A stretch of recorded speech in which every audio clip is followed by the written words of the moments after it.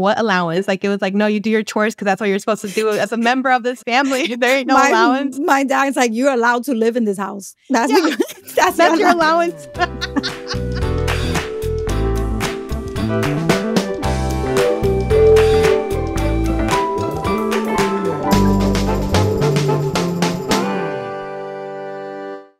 What's up, everybody? I'm Yanely and welcome to Financially Inclined for Marketplace. We're sharing money lessons for living life your own way. There's a reason why I'm so passionate when it comes to teaching teens about money. I'm a first-generation American and first-generation college grad. Now, when I went off to college, there was a lot that I didn't know about money, and I didn't even know which questions to ask. Today's guest, Gigi Gonzales, has a pretty similar experience. She earned her degree in economics with a certificate in investment performance measurement. Then she worked in the financial sector for 10 years. But as the first in her family to navigate these things, she second-guessed a lot of her financial choices. Now, her TikTok account, the First Gen Money Mentor, is a viral source of information for first-gen communities. My dream project is to write a personal finance book for the first-gen community, specifically first-gen Latinas.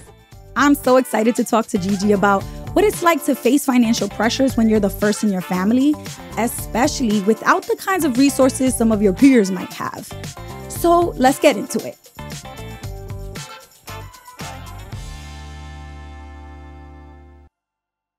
I think back to when I was in high school and I had to start filling out my FAFSA for college applications. And everybody was like, oh, yeah, I mean, my mom helped me with that. And I was like, what? Like, I wish my mom knew how to fill these papers out. She never did that. And having parents who never experienced the systems in this country is such a tricky thing. And that's such a staple, I think, of the first-gen experience. But a lot of people may be like unfamiliar with the term, and we're going to be using it a lot in this conversation. So tell us what your definition or description of the term first-gen would be. I am so happy that the term has been coined now, because basically you and I feel like we were first gen and we were having these challenges, but there wasn't a word for it.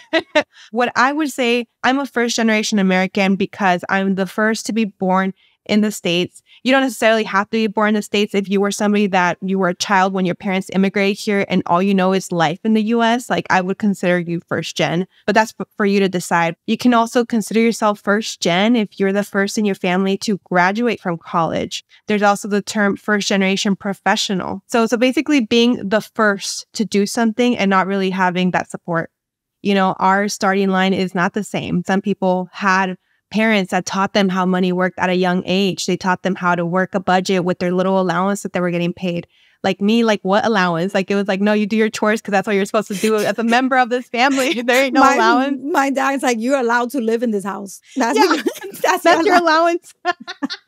You know, we've seen our parents a lot of times. If you're a first gen kid, your parent is stuck in a situation and they just have no choice but to stay in that situation because they don't have the funds. They don't have social capital. So I think it's so important to recognize, like, we have to move different from how our parents move.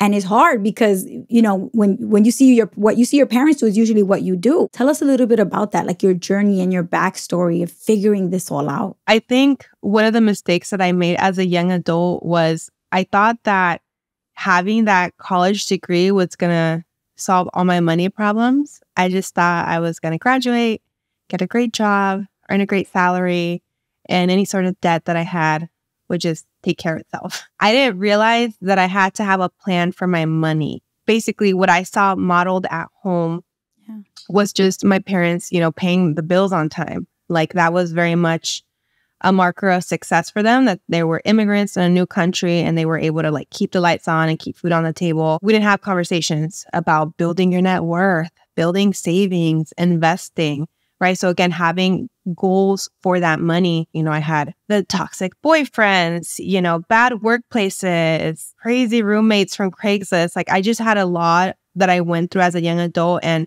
I couldn't escape those situations because I didn't have money. And I'm just like, why don't I have money? I went to college. I got the good job. Like, I'm getting a steady paycheck. How do I not have money? But as first gen, because we have that privilege of having access to higher ed, we have the ability to thrive with our finances. But to do that, we have to learn how money works. We have to learn the language of money. There's a lot of financial jargon, right? Like interest rates, investment horizon, all these words that you have to learn to feel confident managing your money. And then you have to set goals. So know that like by the end of this year, I want to have $3,000 in my savings account to cover me should a financial emergency come up. Because once you have those goals and are working towards those goals, you'll feel a lot more financially confident. And when those hardships happen, you'll have an easier time managing them than if you were just broke, like how I was for most of my 20s. We always talk about generational wealth, the money part, but what about this generational wealth of knowledge? Like generational knowledge. You know, like I remember some of my friends, they went to the bookstore and just went straight to used book section and bought used books for like a fraction of the cost of the new books. My parents didn't go to college, so like they didn't know to tell me that. So I went to the bookstore and bought brand new textbooks for all my classes my first semester, thinking I was cute, walking out with like $1,200 stack of books in my hand that I put on my broke. Right. I'm like, y'all buying used books? Ooh, you buying used books? I'm buying the fresh new ones. And I'm thinking, I'm smart. And really, it's that they had the knowledge. Their parents told them, don't buy new. I just didn't know these things. And there's knowledge that just keeps getting passed down. The more you're in a place and the more you're rooted in that place, the more you learn about it and the more you pass it to the next generation. So when your parents have to be uprooted and come to a new place with no knowledge of that place, they have no generational knowledge to pass to you. On. I know enough people, like anecdotally, that their parents at least taught them this is what a checking account is. This is what a savings account. Maybe they didn't teach them the ins and outs of investing because they maybe didn't know much about the stock market themselves, but at least they were able to give them that very important tip of if you have a 401k at work, sign up for it. You know, where we didn't get that. We get offered these benefits at work and we're like, what is this? Oh, it's for retirement. Oh, it's for old people. I'm 21 years old. I don't need to be worried about that, you know? So that's right. Yeah, that's a huge advantage to have that generational knowledge. All right. So what do you think would be like the number one lesson that you learned about money before you graduated college, especially if you're first gen? What would you say your top lesson was? Probably that I should have managed my loans better.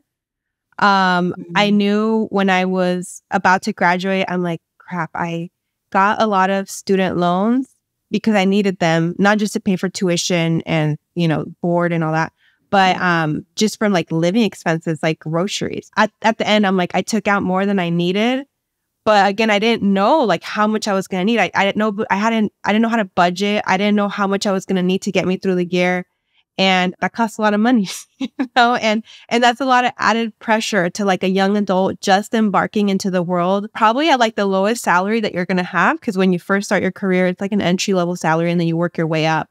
So that was a lot of pressure when I first was graduating from college, for sure. So how would you say some of these young people can put these lessons into practice now? Take advantage of any sort of educational opportunities, like at your financial aid office or your transfer resource center. Because now that I'm in this space, in the financial education space, I know those workshops exist. I personally would say that the places I went to school, they didn't do a good job of getting the word out. So I didn't really know I should attend or what the benefit was. Now I would say seek that out, you know, and speak to a counselor and say, hey, you know, I'm a little apprehensive about taking on all this debt. Like, can I get some resources on how to manage it? And when those counselors see that you're invested and you're asking for help, they're going to help you. That's literally their job. I definitely agree with that. I just remember feeling a lot of shame. But when I went to apply to college, each college application had an application fee. So like if you want to apply to 10 colleges and each application was $80, that's $800. Like, where's that money coming from? And there were voucher programs available for students. I just didn't really know. And then when I did find out about them, I was like ashamed. I was like, oh, this is embarrassing. I'm going to have to go in there and tell them that I can't afford $80 for my application and like pretty much beg them for money. And I needed to stop. Like I needed to just like reframe that. I'm not begging for money. I'm getting the resources that I need to actually be able to be on the same playing field with everybody else who's submitting their college applications with no problems. I wonder if you ever felt like there were shame or moments of shame or guilt or maybe just financial pressures that you were experiencing that maybe other students around you were not, and it was because of your unique experience being first gen. I definitely dealt with having expectations of me providing financially during college. And it wasn't just me. I had other friends that I saw doing the same. So either, you know, they're in college, they're going to school full time, they have a part-time job to pay the bills while they're in college. Yeah. And then on top of that, they're sending money back home for rent, because parents need the support. I didn't send a whole ton, but I did pay for my mom's insurance at the time, her car insurance, and I paid for her phone bill, which isn't a whole ton of money if you think about it. But at the time when I'm living off student loans, I had no business paying for that. But the expectation was very much like, well, like you're doing better in life, help out if you can. So these are all things that now I tell young people, like I know in our culture, we're very much ingrained to do that for family, but I am a strong believer of you do it when you can, not because somebody's telling you to, because it just adds added pressure. You get yourself into more debt. Yeah. And once you kind of like are in a solid financial footing, then you can provide that support. But that time is not during college when you're living off student loans and just trying to figure things out. Yeah. But that in and of itself, I think is so hard to understand if you are a parent, never had a college education or higher education experience yourself. You have no concept of what your child is doing day by day and what their life is like on this college campus without a real, frank, honest, open and raw and real conversation with your parents about like, this is what college is like, mommy. I don't know if you understand. I know that you didn't go, but I want you to understand, like, this is what my day looks like. This is how much money I'm making, which is barely anything. This is how much my textbooks cost and my laptop costs and my lab fees and my supplies for class. I'm wondering what you have like discovered about setting financial boundaries. How have you done that? My method, I coined it the quiero y puedo approach. So first, I want people to think like, do you want to? ¿Quieres? Do you want to provide this sort of support? Like, why are you going to provide the support? Is it because you're being pressured into it? You're being guilted into it? Because if you're doing it out of those feelings, it's not going to feel good. Eventually, it'll lead to resentment because you're not doing it on your terms.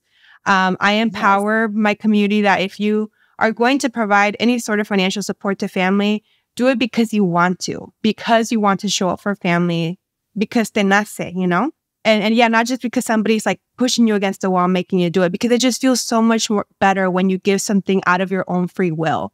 So then that would be step one. Like, do you want to? And then step two, the puedo part. Like, can you? If you're buried in debt, if you have a bunch of credit card debts, student loans, if you have a very low salary, if you don't have any savings for an emergency fund, you're probably not in the best position to provide that support. Right. So I tell people there's different levels of support. If somebody asks you for $500 to cover like an unexpected cost and you don't have the means, like it's more than fair to say, hey, I can't provide $500, but I can help with $100. Take care of you.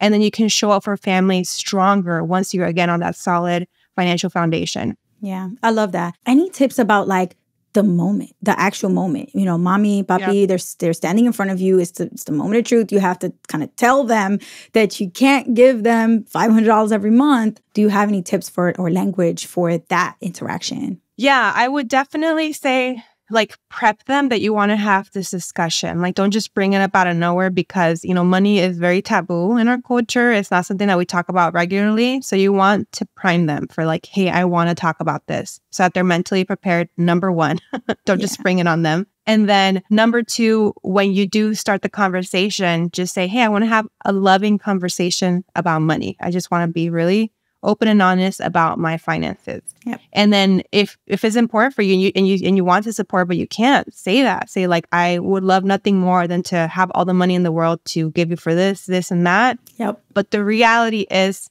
this is my income. This is how much I pay in rent. This is how much my car note is, right? Because when you kind of outline it like that, and any loving parent that sees, oh, they really can't help, it's not because they don't want to or they don't care about us. They don't have the ability to help. That part. Any loving parent will be understanding. Yeah. And there's those other parents. I know those parents too, that they're like, we'll figure it out because I need the money. And then that's just additional conflict. And again, that's when you got to set those boundaries. Yeah. But most parents, I would say, would understand once you take the moment to have that uncomfortable conversation. It is uncomfortable, but the more regularly that you have these money conversations, the easier it'll get. I think that's a great point. The less you do it, like obviously the more of a problem it's going to be. It's just like lingering and then it's festering and you're not addressing it. It's uncomfortable to hold your boundaries, but it's very, very necessary to take care of yourself. I think we've covered a lot, but would just love for you to put together like a little bulleted list of the main key takeaway points that you want everybody listening to walk away with about what it's like navigating, financial situations and pressures as a first-gen kid. For anybody listening, I would say focus on the 3 things that we discussed, and that would be to ask support. Again, if you're first gen, you're going to need additional support. There's no shame in that. It can be a little scary, but please raise your hand. There are people there to help. So either at school or at work, get the support that you need. Number 2, get comfortable setting financial boundaries. I wish I would have done this way earlier in life. I didn't get comfortable doing this until my late 20s, maybe even early 30s. But if you have these regular money discussions with family, it'll get much easier to set financial boundaries when needed. And the last point, share your knowledge with others. Share it with friends, family, primos, your little sister, your cousin. Remember, as first gen, our starting line is different. So we want to elevate others as we go through our financial journey. It's important, the more you learn, that you don't just keep it to yourself. As a first gen person in any area, first gen investor, first gen college grad, first gen American, any type of identity that you're the first in your family, you can't just keep it to yourself. You really want to bring it back and share it with more people in your family and more in your community, because ultimately that's how you create like this ripple effect that makes it really worth it, that you've made it, but now you're also going to help other people get what you wish you had. Thank you so much, Gigi. This was incredible.